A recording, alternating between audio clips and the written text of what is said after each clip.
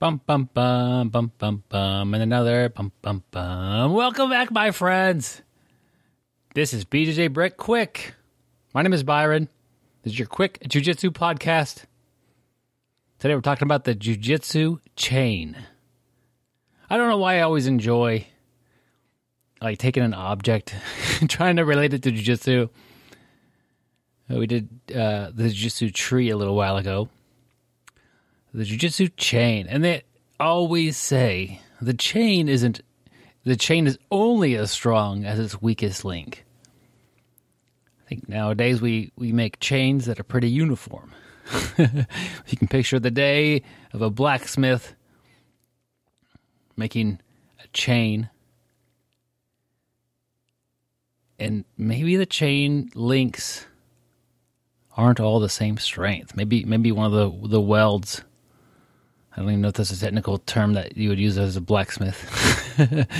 Maybe one of the connections isn't as strong. Maybe the metal is a little thin in one of the spots. So when you hook up the chain to pull something or you go to use it, it's going to break right there. Your jiu-jitsu chain, it's only as strong as the weakest link most of the time. You could have a fairly weak mount defense. But if the link that protects your guard from getting past is really good, your mount defense will be okay. You could have a pretty subpar defense with footlocks. And if you're in a division where they don't play many footlock attacks, you might be all right. Your takedowns might not be that good. That'd be a weak link. If you want to go compete and everybody pulls guard, that weak link was not exposed.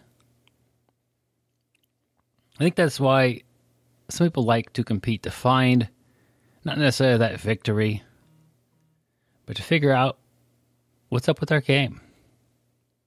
When you're across from an opponent who knows nothing about you, what's going to happen? How's your game going to match up? You also know nothing about them most of the time.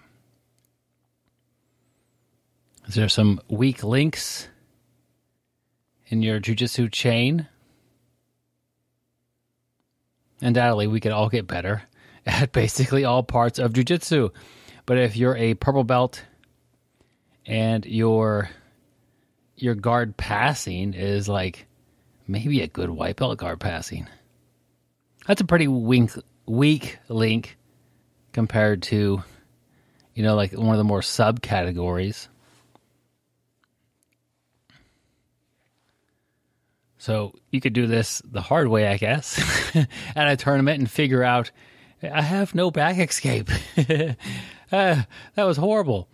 Or you could try to work on this in class and while you're rolling. I know one of my weaker links is defending a Kimura. And that might be a bit of a stretch to say it's a weaker link. I tap to Kimuras very quickly. I don't really risk much. But I defend the Kimuras well ahead of time. It's not like I'm getting tapped constantly by Kimuras. So I start to get my Kimura radar is up quite a bit. Maybe we'll do radar instead of a chain next time. My Kimura radar is up pretty high because I know if they get both their hands locked up with my arm, I'm in a lot of trouble. And I just know that I'm just not going to fight it that long. And I know that a lot of people I train with fight these much longer, and they're fine with that. It just isn't for me. I think of the Kimura as a little bit more of a dangerous technique. And so I tap early. And that kind of has a compounding effect, is because after a Kimura gets to a certain, 70% finished, it basically, a lot of times, is 100% finished on me, because that's when I tap. But training partners who take it to 80, 85, 90, 95% before they tap, you got to think they're getting better escapes to their chain. So, if you could evaluate your game, what's your weakest link?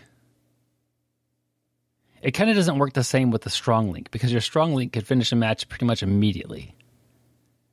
You know, if you've got a razor-sharp guillotine choke and somebody shoots in on you and you have a good sprawl, boom. That strong chain link finished it. But when it comes to defense, you could think of that as more of the chain, and you could be as only as strong as your weakest link. I think of it, a chain in reality is very telling. If you're using a chain and it's 100 feet long, using all 100 feet, if there's a weak link, it's going to get found.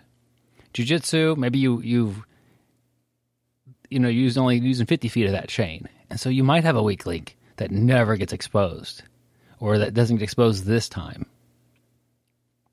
Guys, I hope you have a great day. Stay sweaty, my friends.